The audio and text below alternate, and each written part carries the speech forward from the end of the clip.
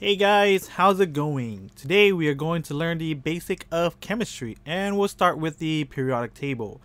The periodic table can be found on the back of your school's agenda, or you can go to Google and search periodic table. What is the periodic table? It is the language of chemistry, just like the 26 letters of the alphabet that makes up the English language. First, you have to study the letters, then you put the letters together to make words. You can put words to make sentences. And then when you have a bunch of sentences, you get a paragraph and eventually an essay. So in chemistry, the periodic table is like that. You have the very basic, which are called elements, which can be put together to create compounds. And then from then on, you can create formulas, and just like the English language. In the periodic table, there are a bunch of these blocks, and inside each block is an element. There are many different kinds of elements. Elements go together to form other things, but first we have to learn about these elements. We will start with the element, name, and symbols. Now before we start, you can get a copy of this worksheet from the link in the description below. Print the worksheet and follow along. For every assignment, make sure to put your name, today's date, and your period at the top. Here we are given a bunch of elements named, and we need to find their symbols. An element symbol can stand for one atom of the element or 1 mole of atoms of the element. Write the symbols for the following elements. Number 1 we have is oxygen.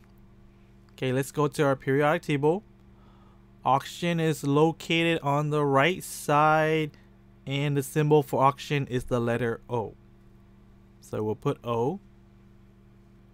Number 2, we have hydrogen, and on the periodic table, hydrogen has the symbol H.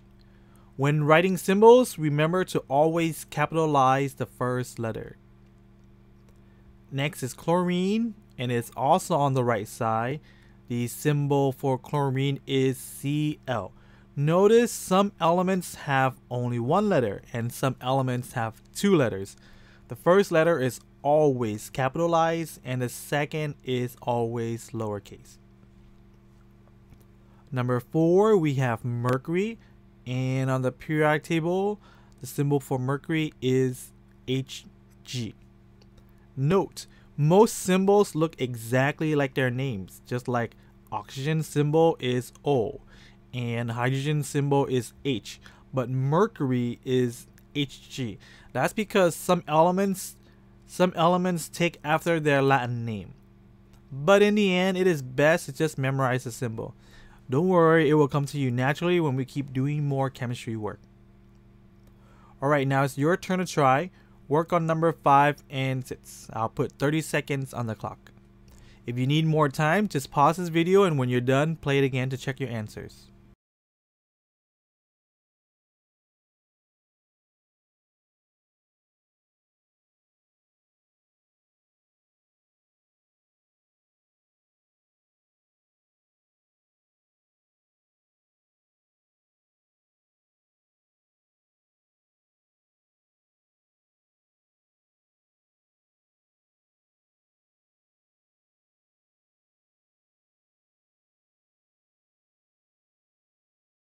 Okay, so how did you do? Number 5, fluorine symbol is F. It is located on the right side of the periodic table. Number 6, barium symbol is Ba. Now it's time for you to finish the rest. Work on numbers 7 and 20, and when you're ready, we will start on 21.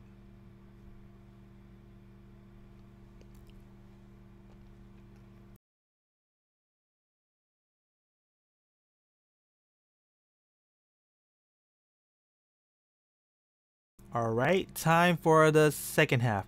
This time the worksheet asks you to find the name given the element symbol.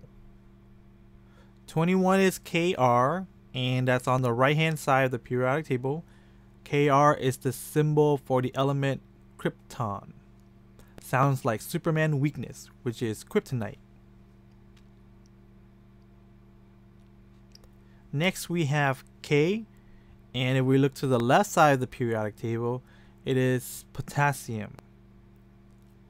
Oh, it is one of those elements where the name and symbol are different from each other. Number 23. C. That is carbon.